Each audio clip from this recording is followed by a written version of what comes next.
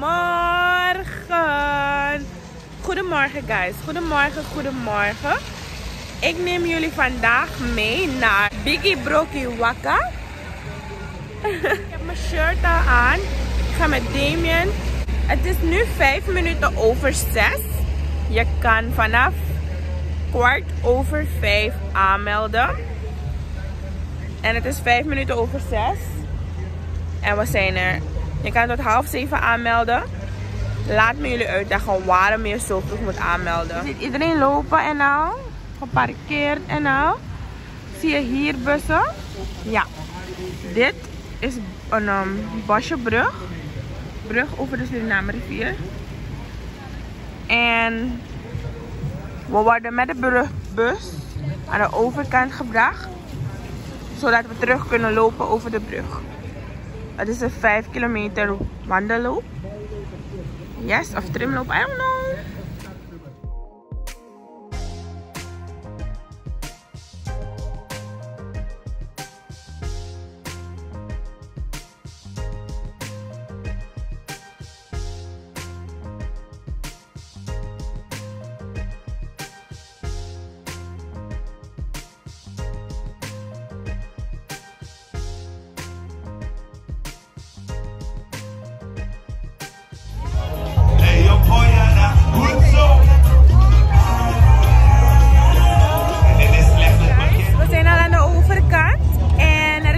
Opwarming hier. Niet iedereen is er nog, maar de rest komt eraan. Want de bussen komen non-stop. Check.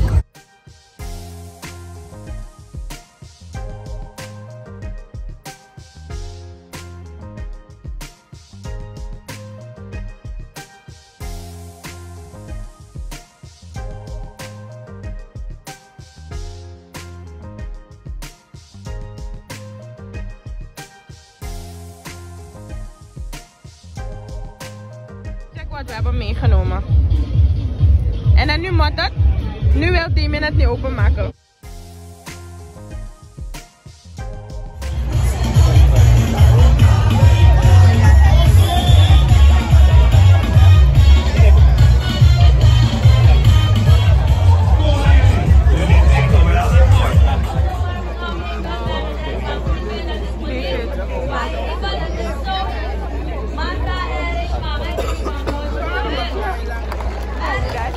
Een opwarming doen.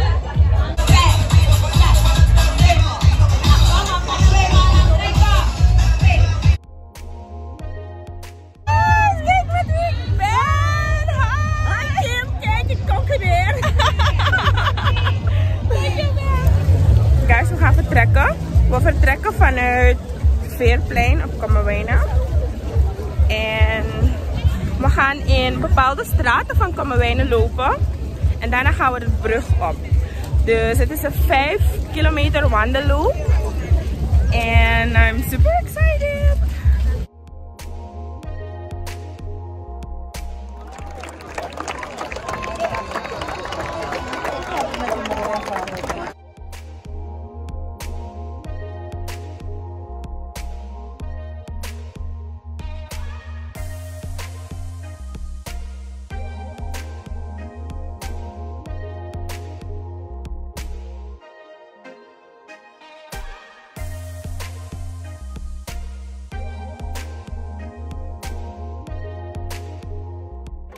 Guys, er is een wandelloop en een snelloop.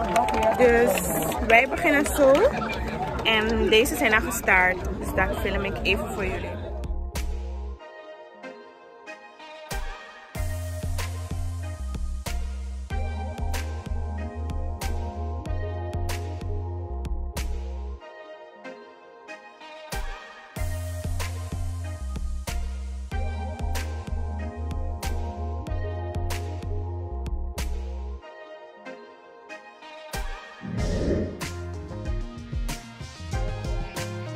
Guys, het lukt.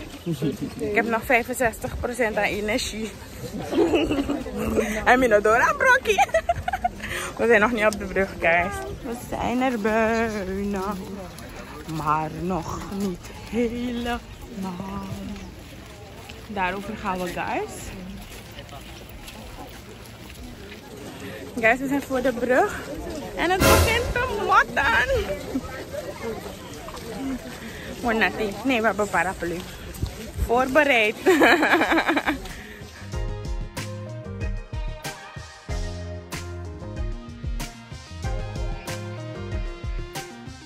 Hoe kwam Mozes door de Rode Zee? Hoe kwam Mozes door de Rode Zee? Hey, precies zo lopen we. Gewoon met een groepje toch? Lijkt zo snel, it's gonna rain. Het water gaat zo meteen weer. Let's go guys! Guys, we gaan mijn eerste stappen op de brug filmen. 1, 2, go!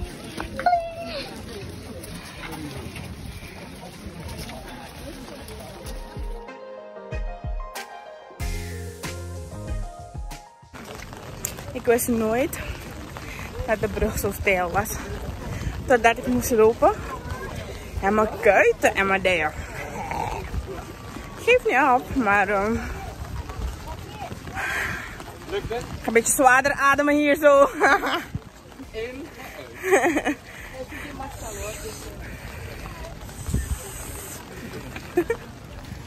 We zijn er bijna.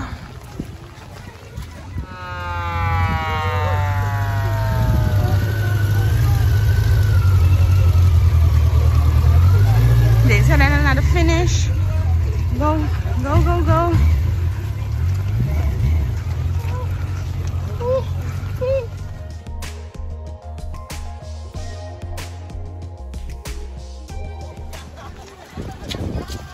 We made it, guys. We made it. We made it. Hier is alles relaxed en hier zie je iedereen weer met een smile. Hier is iedereen weer vrolijk. We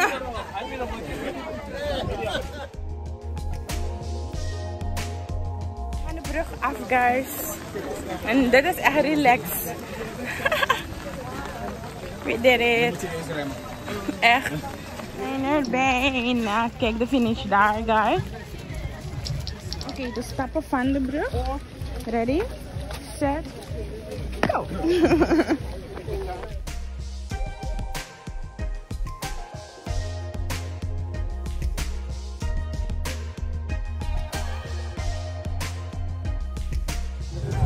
Wij gaan nu naar de auto, guys.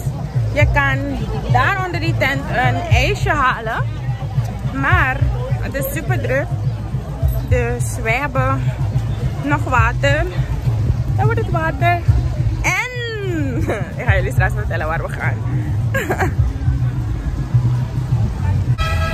Guys, we komen aan van de loop. En we gaan nu richting Saunamarkt. Een lekkere auto, want ondanks we onder een paraplu waren, zijn we toch nat geworden. En het is echt zo koud en zulke weathers is voor een lekkere zout.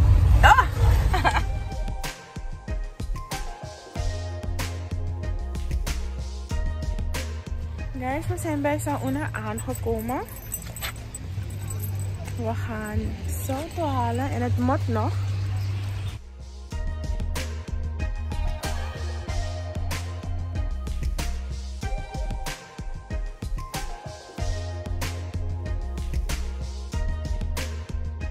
Hallo. Hallo. Hi.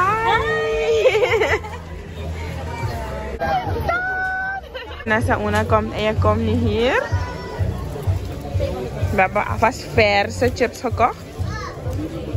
Dat hebben we daar gekocht. En hier gaan we zout kopen. Guys. We hebben zoveel lekkers gehaald. En ik heb dit gehaald voor mijn oma. Dus Damien en ik gaan even daar voorbij rijden. Om het aan haar te geven. En daarna gaan we naar huis. En dan ga ik zo meteen met jullie delen. Alle lekkers wat we hebben gehaald. Like, guys. Als je naar Sauna komt en je koopt deze lekkers niet, toch? Dan moet je thuis blijven. Dan moet je niet naar Sauna. Goed? Tot zo. We gaan even snel naar mijn oma. Ja? Guys, mijn oma is nog met slaapjurk.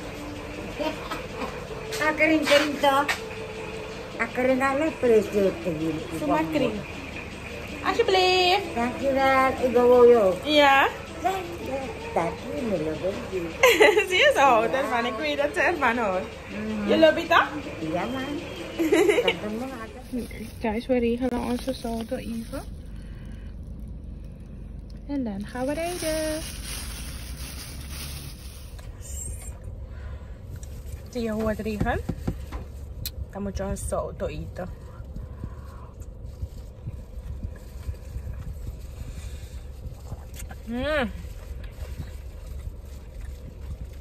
Als ik een auto koop, vraag ik altijd naar extra chapar.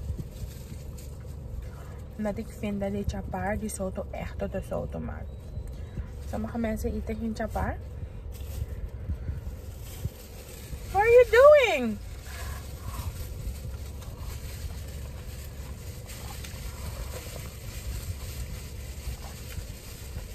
Die soto is chok chok chok. Daarom heb ik niet alles erin.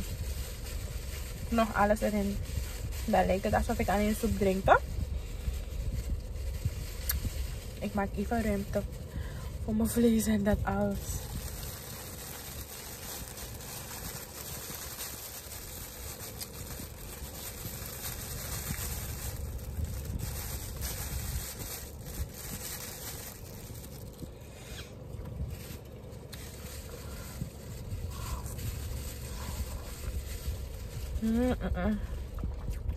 Voor de mensen die dit niet kunnen proeven.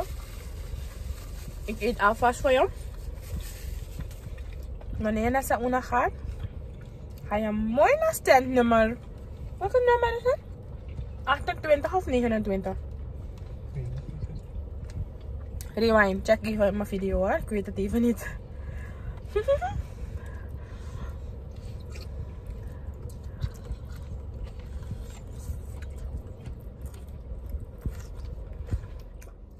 Guys, kijk, vandaag is 9 januari en mijn kerstboom staat er nog.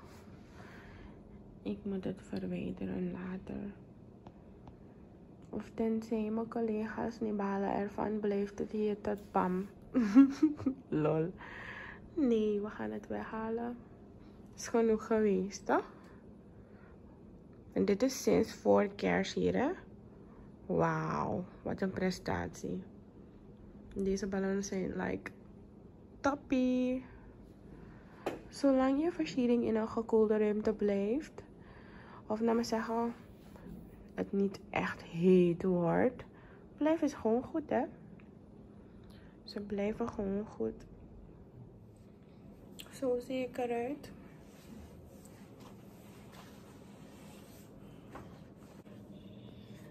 Anyway, tot later. Goedenavond, guys.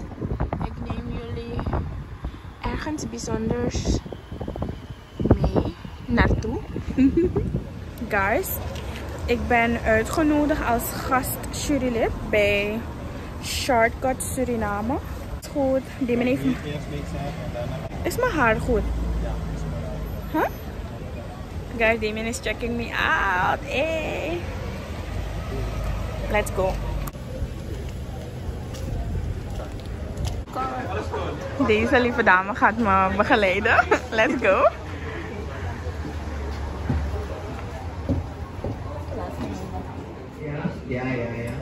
Dit is om te stemmen, guys. En kijk met wie ik hier ben. Ik denk van crisis. Ieder snel schakelen.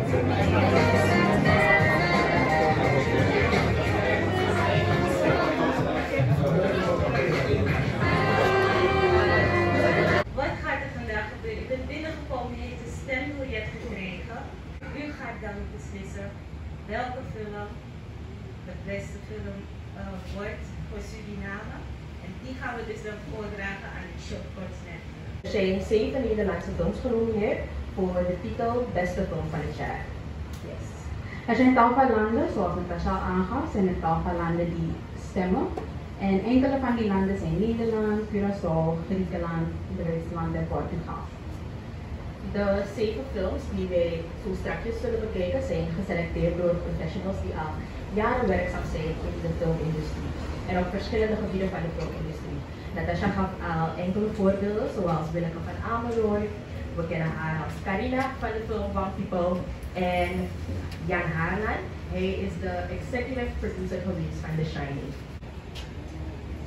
Guys, we gaan nu naar de short movies kijken. Guys, ik heb gekozen What Killed Timmy Benson it is. Nou, iedereen is nu aan het stemmen. Dus guys, we hebben wijn gehad, maar ze hebben ons niet gezegd dat we moeten wachten. Dus zoveel mensen zijn al begonnen. Ik heb wel gewacht hoor guys. We hebben wel gewacht. En we hebben die dame net gevraagd van moeten we wel drinken, want we zien mensen drinken en zo. Dus ze zei nee, je moet even wachten. Het wordt spannend straks, hè? Het wordt straks spannend wanneer ze zeggen we gaan proosten en dan moet je het doen met een leeg glas. Echt wel. Wanneer ze gaan zeggen je moet proosten en je glas is leeg, dan moet je wijzen. Dan moet je een techniek leren. Dan doe je gewoon zo. Het is waar genoeg dit vandaag mee te maken. Er is eigenlijk iets nieuws. En ik wil de organisatie feliciteren. Ik kijk altijd uit naar nieuwe initiatieven in de showbiz, toch? Ik ben meer met muziek bezig en dit was weer iets anders in de showbiz, ook entertainment, zoals jurylid Jill zei, is entertainment. En zoals het in elkaar is gezet, zoals men heeft nagedacht voor dit concept, zeg ik, proficiat. Is ingeslagen. Fantastisch. Goeie avond.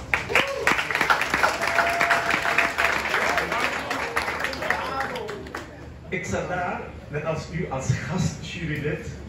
En mij werd gevraagd de uitslag bekend te maken. En dat doe ik dan wel heel graag. Nou, de film die vandaag 34 stemmen heeft gehaald, waarbij de verliezer, de nummer 2, dus 20 stemmen heeft gehaald. Ik denk een verschil aan. Dus eigenlijk is het een klinkende overwinning voor deze film om straks op het festival vertoond te worden. En dat is de film What Killed Tommy. Dus en natuurlijk zijn we benieuwd wat de film gaat doen straks bij het festival in Nederland. Hè?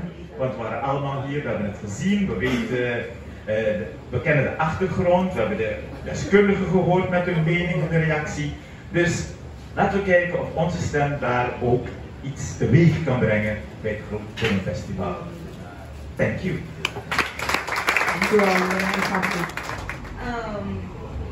Onze eerste stem was Entertainment Suriname. En mag ik vragen te staan? Mag ik vragen om te staan? Op een fantastisch entertainmentjaar en op een fantastisch filmjaar. Dankjewel. En u mag natuurlijk even blijven lekker.